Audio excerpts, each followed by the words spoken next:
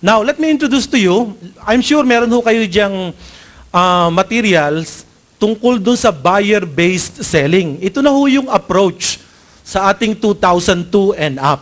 Anong ibig sabihin ho ng buyer-based selling? Ang ibig sabihin ho ng buyer-based selling, you are no longer a salesperson. You become a consultant. You now sell from a buyer's perspective. Para kang assistant buyer na. Di ba? Kasi ang traditional selling, this is the client. This is the salesperson. Salesperson are trained to sell. Do you agree? But today, buyers are trained to buy. So ano ang nangyayari? Pag salesman are trained to sell and buyers are trained to buy, what happened when they meet? Agalingan on the negotiation. Sometimes anong nangyayari? Masyadong, sabi natin, mas magaling ka. So ang dating, parang ang kliyente, para bang stupid niya ang dating sa kanya. So napahiya siya, mas maling ka. Diba? Sabi nga natin, when it comes to the transaction, pag ang tingin, parang naisahan mo siya. So lose siya. So ano mangyayari? Magagalit ba siya? Hindi. He won't get mad, but he will get even later on. Sabi naman nila, ang negotiation daw, unahan mo. The best defense is offense. Di ba? Isahan mo na. Di ba? Unahan mo na. Anong mangyayari pagka ganon? Again, they will make even. Yung iba naman, di pare, pagulang ka muna. Alam mo naman ng Pilipino, pag hindi nakakatawad, masama ang loob. Sige lang, magre-reciprocate din yan. And later on, lugi ka na sa representation. Hindi nag-reciprocate. Do you agree? Ang isang transaction that it's not worth, na nasa ICU ka na. Na pati commission mo, kinuha na ng kliyente. Dumami ang agent buyer. Do you agree? 3% lang yung ahente, hininga ng 5%, nag-abono pa siya ng 2% para lang masabing may sales siya. So it's not worth it, di ba? Kasi nandun ka na sa ICU, lose-lose. May lose-lose ka na.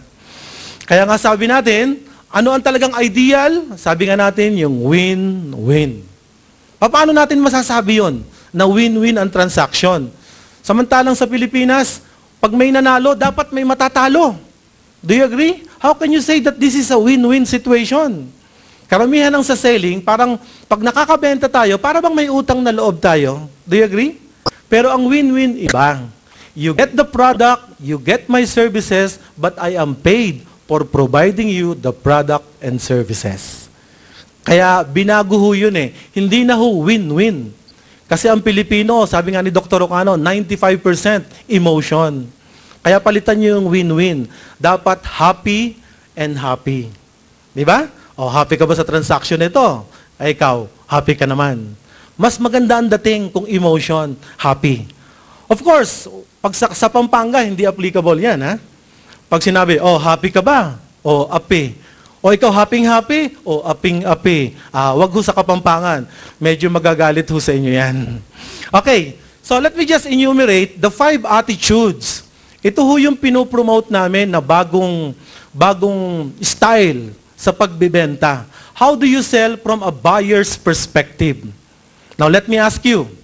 Number 1 attitude.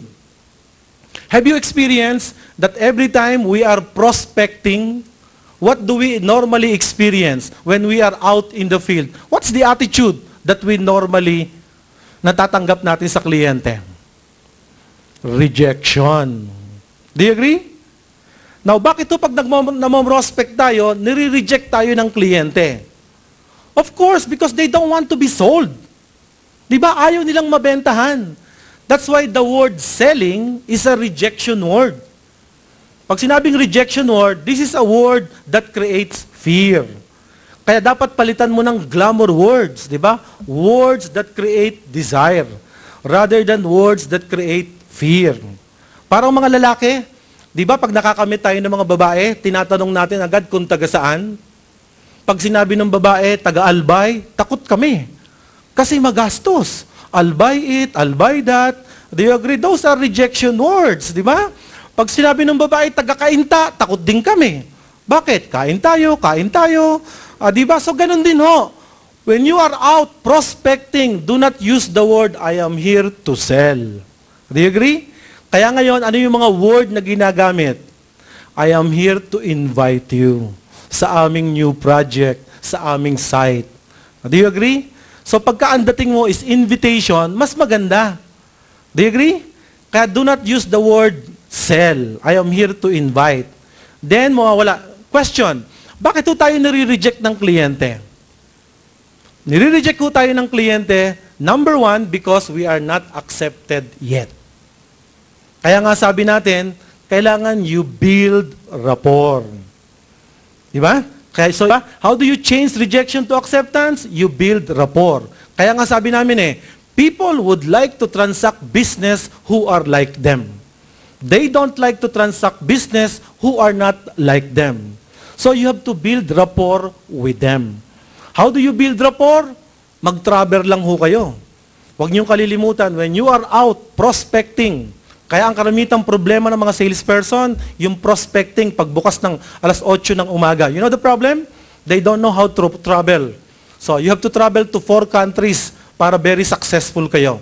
Bago matulog, sabi nga ho ng kaibigan ko si Rolly Quintos, 30 minutes bago matulog, 30 minutes pagkagising, that's the most important time in our life. So you as a salesperson, 30 minutes bago matulog, kailangan you have to go to Japan. Di ba? Ano nga yung Japan? Just always pray, pre-plan, prepare at night. Do you agree? And once you prepare, di ba? Kailangan meron kang piece of paper. Sino bang pupuntahan ko? Sino susulatan ko? Sinong tatawagan ko? Pag natulog ka, who took over? The power of our subconscious mind. Do you agree? So you are so organized the following day. And then every time you visit a client, anong sinasabi natin? Saan tayo pupunta? Sa Italy, di ba? Bakit tayo pupunta sa Italy? Sabi natin, Italy. Anong Italy?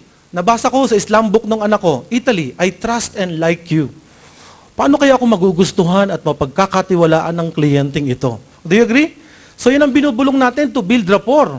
Italy, ay narinig ka. Sinagot ka ng Holland. O ano ibig sabihin ng Holland? Hope our love lasts and never dies. I hope hindi ka kamag-anak ni David Copperfield na pag nakuha mo ang komisyon, bahala ka na sa buhay mo. Bahala ka na sa problema. Di ba? And later on, sir, di ba? Ano ang ginagawa natin? 9 to 6. Ano ang natatanggap nating message kay Mrs.? If you work 9 to 5, 9 to 6, anong natatanggap natin? China. Di ba? So anong sabihin ng China? Come home. I need affection. So huwag niyong kalilimutan ha, nag-travel na kayo. So that's very important. Those are the 4 important countries. Now when it comes to prospecting, first bago matulog, go to Japan. Bago kausapin yung kliyente, Italy. Pakinggan mo yun sa kanyang Holland. And after working very hard, receive your message from your loved one, ano yun? China.